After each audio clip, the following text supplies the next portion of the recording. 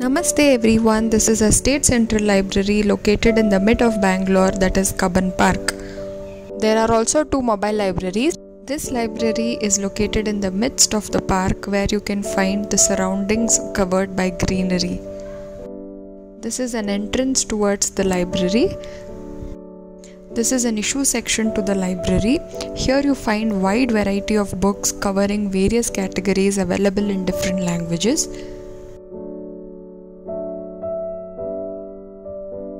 This library is a house of various categories of books, and you can find these reference books placed in 2 floors.